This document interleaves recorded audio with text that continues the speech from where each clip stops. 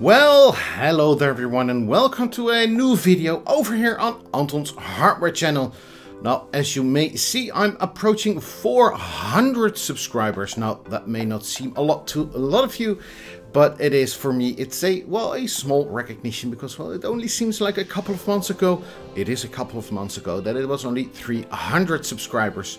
So thank you all for those who have subscribed in the last, well, since the beginning. And I hope you enjoyed this videos. I plan to make a lot more videos. There's one about a Sennheiser digital to analog converter external sound card coming up. There is an Asus Sonar sound card coming up. And I have a lot of other ideas coming up. So thank you for that. Let's head over to today's topic. And it's this one. The Sound Blaster G1.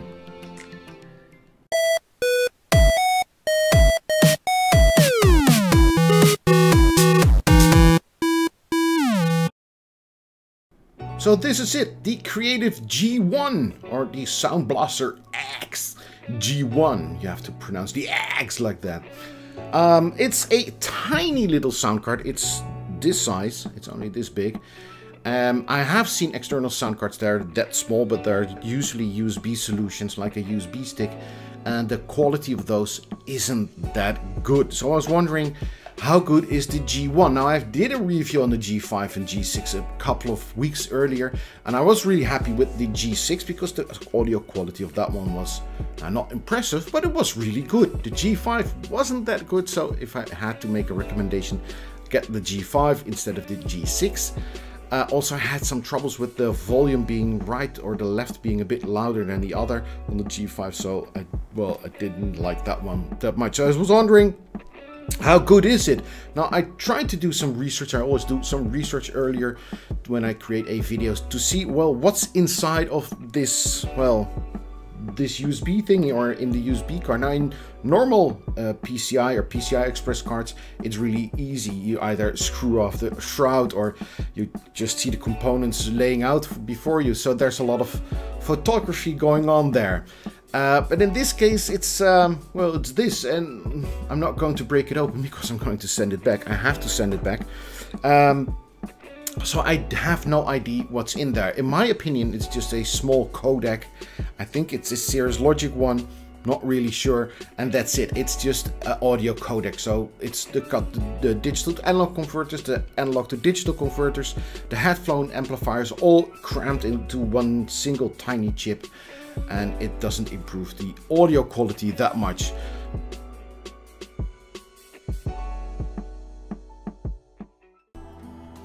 And this is what the driver interface looks like. This is the landing page where you can select your device, have a demo, the volume. And what I find interesting is that you can select a device. Now, why would you have several devices enabled? But okay, it's in there. You can select a profile, which is kind of nice if you want to use it.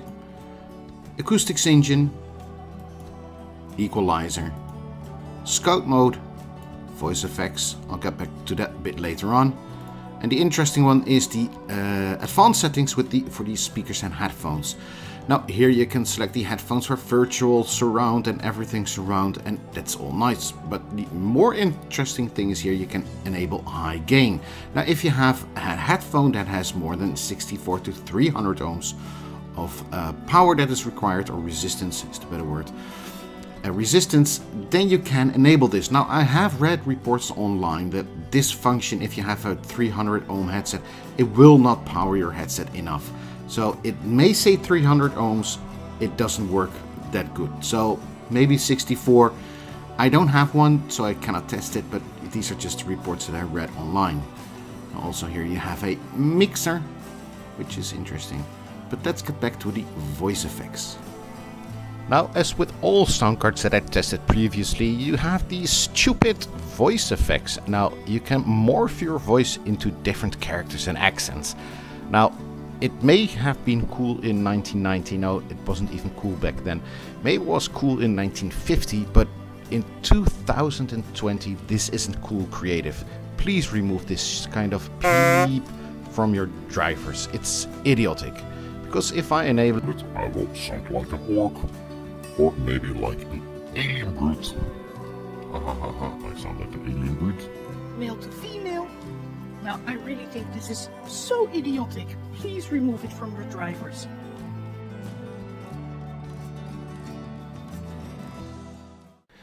And these are the results from Rightmark Audio Analyzer. Now, as you can see, it gets a good for general performance rating, but there are some minor points. The total harmonic distortion plus noise gets a poor, and the stereo crosstalk gets a poor. The frequency response, which in my opinion is one of the more important ones, as is the noise level and dynamic range and the total harmonic distortion. But the frequency response is in my opinion one of the, well, more impressive ones if you get a good score. It gets a very good, but if I look at the graph, it's on the left side, that's the bass side, it's sort of rises, so there's a lot of bass missing there. And then it goes wobbly, and then it goes to 20 kilohertz, and it drops all of a sudden, and even happens before it reaches 20,000 kilohertz. So that means that in the, well, the higher tones, there are some tones missing. Also, the wobbly bit is a bit annoying to me. You may not hear it directly in sound, but it doesn't improve your quality.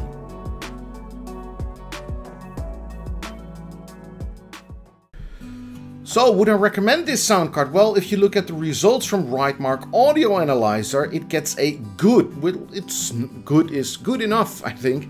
It's better than most onboard sound cards that you have from, well, 10, 20 years ago. But these days, the onboard sound is not so bad at all, unless you have some hissing or popping, which I had with my motherboard, or you may have some terrible crosstalk or whatever. It doesn't function as you want to have. Also, the digital to analog converter and those things isn't that good. Also, the analog to digital converters isn't that good. So if you want to have just a bit better, just a tiny bit better for your ye olden sound card from 10, 20 years ago for your onboard sound, this may be an option. Otherwise, if you're looking for a new sound card, this is rubbish. There, I said it. It's rubbish. I think the sound quality, it was extremely poor.